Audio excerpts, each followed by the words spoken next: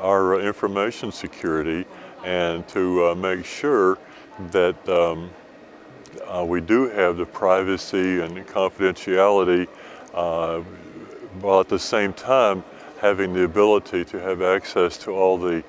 fun things and personal services on the internet. So for instance, I'm sure you've had trouble where people will send you invitations to play some game or something like that, and then if you accept that, then whoever runs the game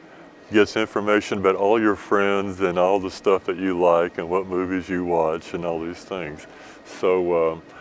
so these sorts of intrusions I think are unwelcome and should be protected against.